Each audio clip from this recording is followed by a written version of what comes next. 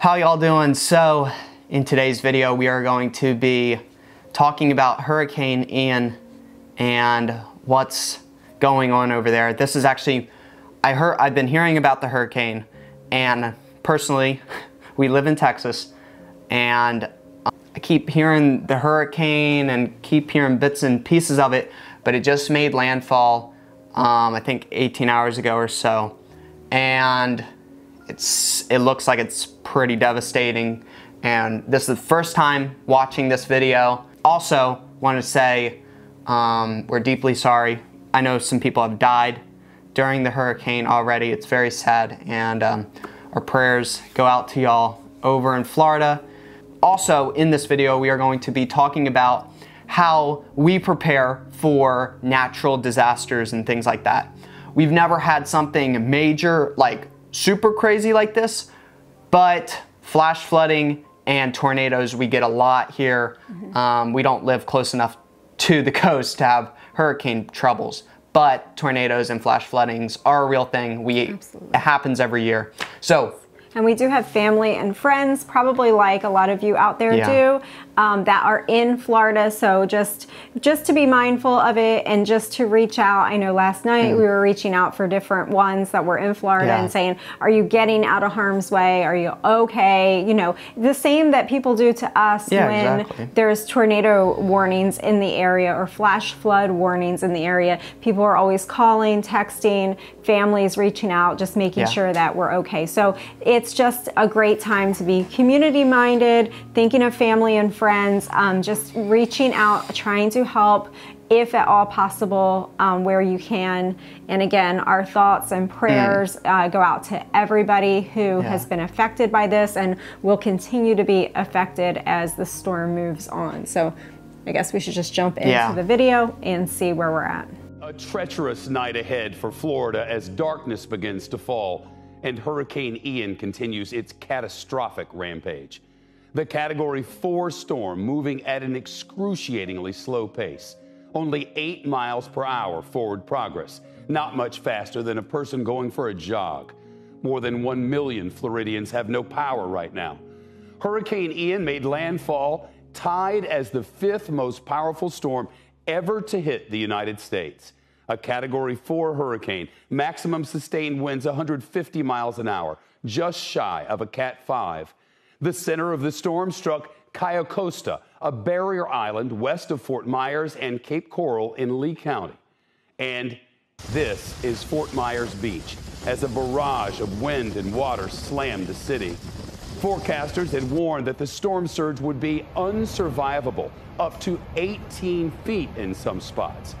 A short time ago, Lee County officials said people were calling for 911 help, but they were stranded in high water. Okay, so we just wanted to take this time to remind you all that one of the big reasons, one of the major reasons why our family has lived in such a preparedness lifestyle for so many years is weather. Weather events can be devastating, and they can come upon us slowly or quickly. We did live in the Northeast. We were affected by hurricanes and things like that in the past. Nothing to this level, but we did live through Superstorm Sandy, which did a lot of damage, and we realized what it was like to go without fuel, to go without power, just the extreme flooding, the different things that happened. Nothing again to this level, but it was still pretty severe, and it was just really damaging and took years to recover from. So when I see beach scenes like this and things like this, it does bring back a lot of memories of that. And just, they are all good times to be reminded of just another reason of why we prepare. So in preparedness, we're just going to be talking through some of the common things that we do to prepare. And obviously, if you're in a hurricane area where things can be flooded, just like South Texas went through a lot of trouble a few years back with major storms and flooding and things like that. And there was a lot of damage done. some of your preparedness is going to be different depending on where you are at. So Sure. If you're in a place like this where hurricanes are more of a threat to you, you might want to have things that you can pick up and take with you and go. So in our pantry, we do have like go bags and bucket containers that have everything we need in them. But you also might just want to be looking for having like backpacks packed for each of your family members that you can just everybody can just grab a backpack with a couple sets of clothes and drinks and your overnight stuff, and you can go stay in a hotel for a night or go stay with family or friends in another state or a few hours away, so you can be safe for the night. Even if you have to just go drive and sleep in the car for the night, if that's a safe thing to do, it's just nice to have what they call in prepper world bug out bags, right? So bug out bags is like prepper 101, and that's where they really come into play, is in events like this where you can have the best stocked pantry in the world, but if a hurricane comes, 18 feet of water. I mean your pantry is bye-bye, and you do have time to prepare to get your things out. But I mean, I guess that would be a whole different level of prep of like, okay, if you're storing up food supplies and things like that, and we know homeowners insurance only covers a small amount for food storage. So that is something to look into. As well, is that you cannot guarantee, just because you have a couple $1,000s worth of food stored away in your pantry or your outbuilding or whatever, don't expect your homeowner's insurance to cover that. If there's a fire or flooding or a storm or something like that, I know our insurance only covers like $500 of food. So that's something that you might want to look into, getting some kind of little portable trailer, or if you know a storm is coming like this. We don't have the warnings when tornadoes come or flash floods come. It happens more instantaneously, but it would be a good thing to have a trailer, so that way have boxes ready so you can put some of your canned stuff or some of your food supply and get it out of there so you don't lose everything.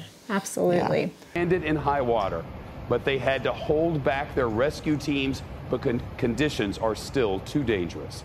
To give you an idea of how ferocious the winds there were, look at this. Englewood Beach, right by the eye wall of the hurricane, shortly before it made landfall. This webcam did not last long after this moment. It froze and got knocked offline just minutes later. And this is a parking lot in Naples during the peak of the storm. The storm surge topping a record-breaking 9 feet there.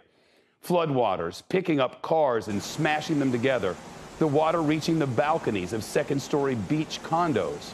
And this refrigerator removed from a home and bobbing violently in the waves. Again, this is normally a parking lot. And look at this fire station. The storm surge swamping fire trucks and ambulances. Firefighters scrambling to get their gear out of the water as it continued to rise higher and higher, flooding the cab of a ladder truck. Images of sheer... That is nuts. I don't even know how you could even like mentally prepare for something like that, you know, because that's just nuts, you know. And I'm guessing that they did have a little bit of time, the people in Florida where the path of this was going, of the hurricane, to evacuate, of course. But still, just nuts. People were calling 911 and they couldn't even get out there to them just because it was so bad. Yeah, that's nuts. Yeah. That's the worst hurricane I've seen. And this is a time to really be thankful for those real everyday heroes that do go out there. Oh yeah. 100%. Like those firefighters who are really putting their life on the line to save people and help They're there. people. They didn't evacuate. Yeah, that's I mean, that is just the spirit and heart of a true hero, and that's amazing to see. Of sheer destruction are emerging. This is a photo from Fort Myers Beach, the shredded remains of buildings and homes floating by. It appears to be the roof on the top of the garage, of the wreckage. Sadly, tonight, there is much we do not know, especially about the barrier islands where this incredibly powerful storm came ashore. We've heard little from Captiva, little from Sanibel, very little from the 5 barrier islands along Charlotte County. We know they had a storm like nothing that coast had ever seen. We don't yet know what happened to anyone who stayed behind. We begin tonight with NBC's Ali Velshi, who's live in Naples for us tonight, where we watched him all day long with remarkable stories. Ali, what are you seeing tonight? Well, it's what I'm not seeing, Shep, that's remarkable. This is that parking lot that you were just referring to, which was flooded. It is now almost all come down. You can see those are the condos across that I was showing on TV earlier. There was water all the way to those balconies, so that's dropped by about 10 feet. And if you turn around here, I'm going to ask Randy to show you the Gulf of Mexico. What you see here is beach for the first time in 6 hours. We didn't see sand. We couldn't see anything. Now, there are a number of things that are still going on.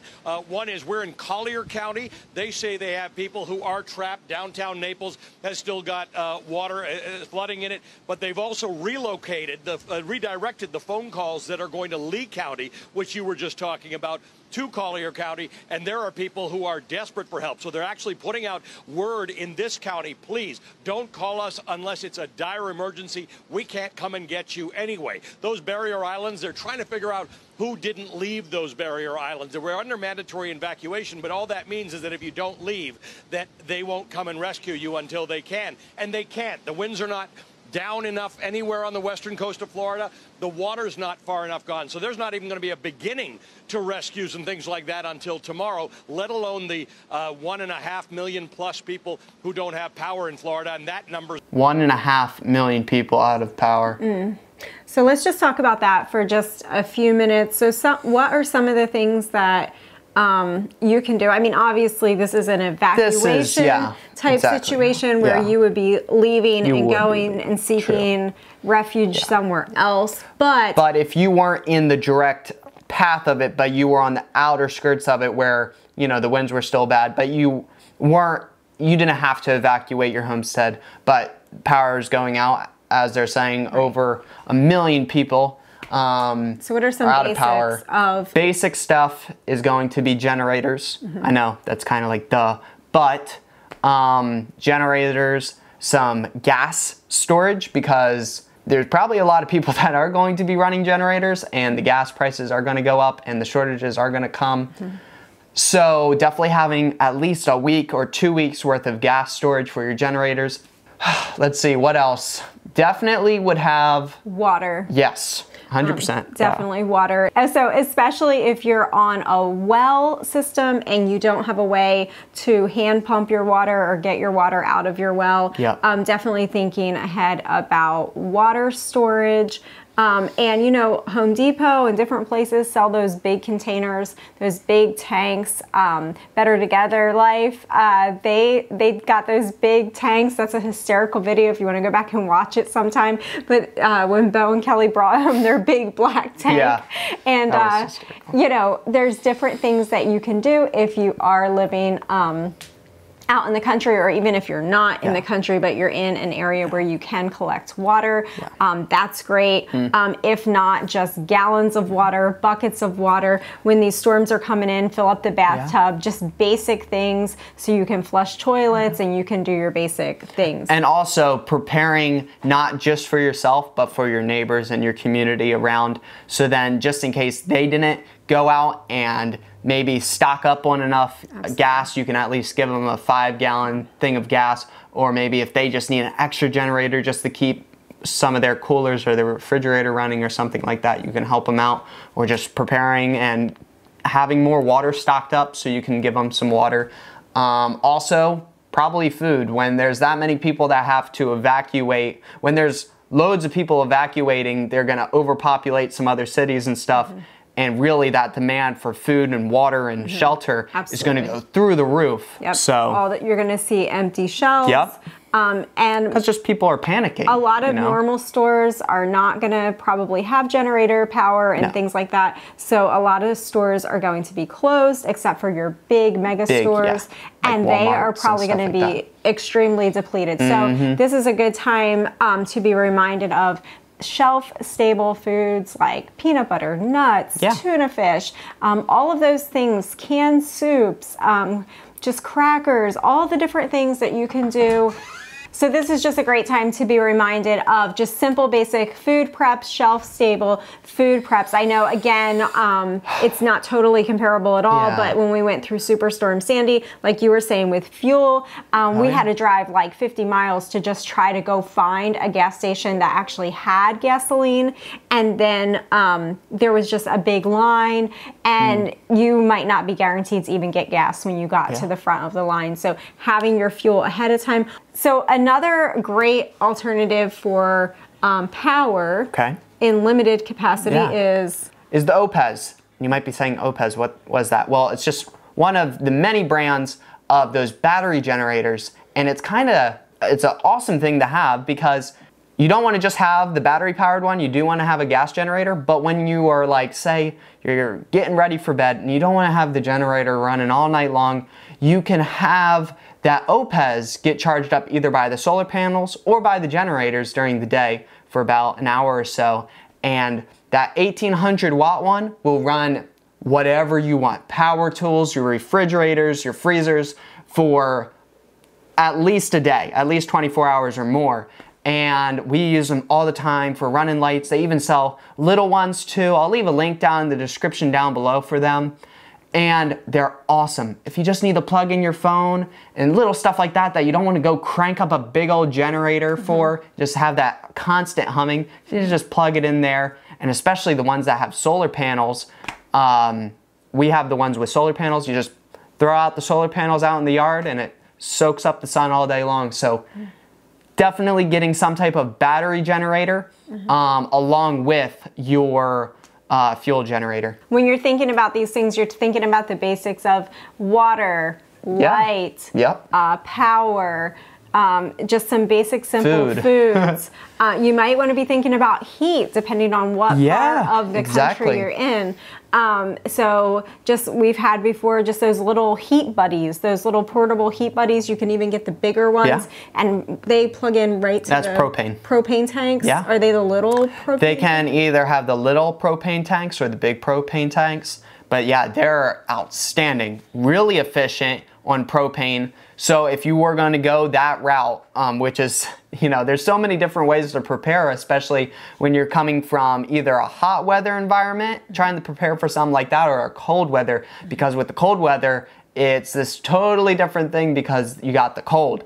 But if you were going to use buddies, those little buddy heaters, they're awesome. So you would actually have to stock up on your propane as well. And that number's going up. There are a lot of people without cell phone service. So as you say, we're starting to see the end of this thing, the back of it, in points north of me, in Tampa and northeast of that to Orlando and Jacksonville. They're actually still seeing the worst of it because the storm has slowed down to really the speed at which a human can walk. And that's just going to saturate the ground and more trees and poles are going to come down, and that's going to cause more outages. So there is a lot that the state continues to face, and we probably won't know until the sun comes up again how much damage there actually is. There's some relief that we're seeing the back of it, but it's nowhere close to over. In that way, it feels like we're waiting for the morning after Andrew. You know, Allie, I know they just got twice the storm surge they've ever gotten, and I know there's a lot we don't know, but lots of people are trapped and need rescue, and they're not getting it until tomorrow. Is that right? Yeah. And what we saw here is that if you lived in the first floor,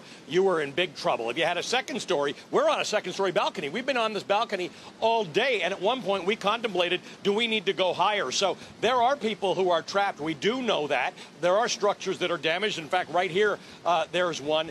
And yes, we do not know because they can't get out there. We know that there are 40,000 people ready to fix the electrical lines, but they can't get out to even start doing it. So there's a lot of damage that we haven't even begun to see, what it looks like, at least in a place like this. Everybody gets to sleep tonight hoping it's better in the morning. There are parts of Florida where this storm is right above them, raining down with heavy. So do you want to speak just for a second? I know he mentioned cell phone and how important is communication in times of emergency.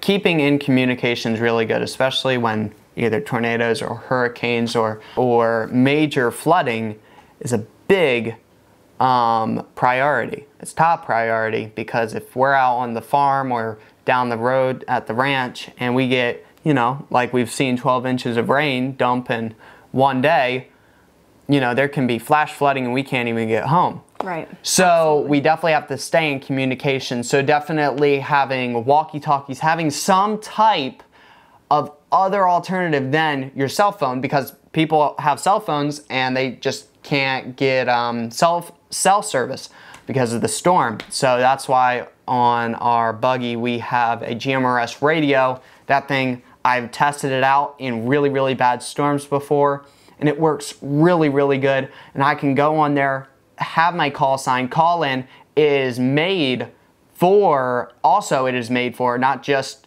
communications, but it is also made for, I can call out, and there's always somebody on there listening for distress calls and stuff like that, especially when bad weather rolls around. So it's always good thing to have is some type of radio communication. So. Absolutely. And I'm just thinking that another thing to have is that if you are fortunate enough to have cell phone service, having some type of solar rechargeable thing for your cell phone would be a really smart thing to have. Just because you have a way to recharge it in these situations.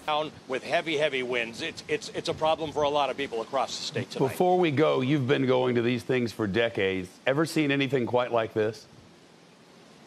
I have never witnessed storm surge the way I did today. I've conceptualized it. I understand it to be flooding. We know that in America, the water is generally more damaging than the wind. I have never seen it the way I did today. Within an hour, we went from this being an entirely manageable situation to us looking at each other saying, you know, what's going on here? I'll tell you this, Shep, we all have rental cars. We have no idea where our cars are. It's the other side of the building. We haven't seen them. And from what I saw today with all these cars that have floated away, we'll wait till morning to find out. So we just wanted to take the opportunity while this is on the forefront of everyone's mind across the nation, just to be praying again for all of these victims of this storm. This is going to be years of recovery and restoration for these families. If you know of any ways that we can help, please let us know in the comments below. Again, reach out if you have anybody that you know or family, friends, anything like that. Just make sure that you're reaching out. Make sure you're being the person to just offer help if you have the help to give. And again, just note to self that these things, if not a hurricane, other type of weather events can happen and do happen everywhere, and it is one of it's a real thing. It's one of the real things. It's one of the real reasons why we prepare and why we live like we do. And everybody can do it to some degree. Everybody can be prepared. Maybe you don't have a homestead or that kind of thing, but everybody can be prepared. And it's hard to think through all of the different things until that scenario hits. But we do have some experiences to fall back on. And it's a good time to reevaluate, reconsider, remind ourselves, hey, do we need any more fuel? Hey, do we need any more oil for the oil lamps? Hey, would we rather pick up some more battery lamps to put in the bathrooms or things like that? If you have little ones, maybe oil lamps aren't the safest thing to have around. So there's little battery things. There's little battery switches even, and light bulbs that you can just screw in now. All types of stuff. Flashlights, all of those things.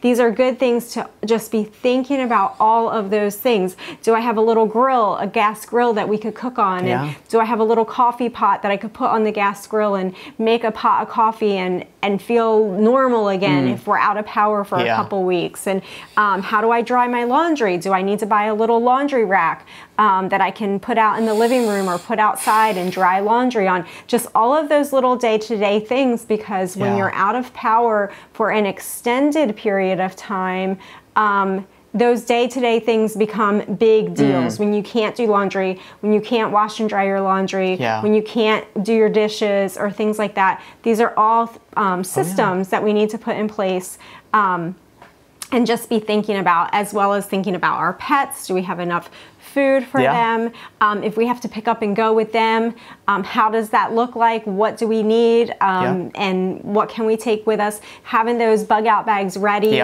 that we can just grab them and go in an instant. That's all really important things to consider. It takes planning. It takes writing things down, systematically doing it, and yeah, it's just a good time of reflection for those things.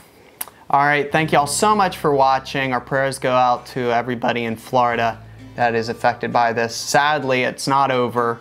This was just one of the many videos that have been posted. It's still chugging along on Florida soil right now, so it's not over, sadly.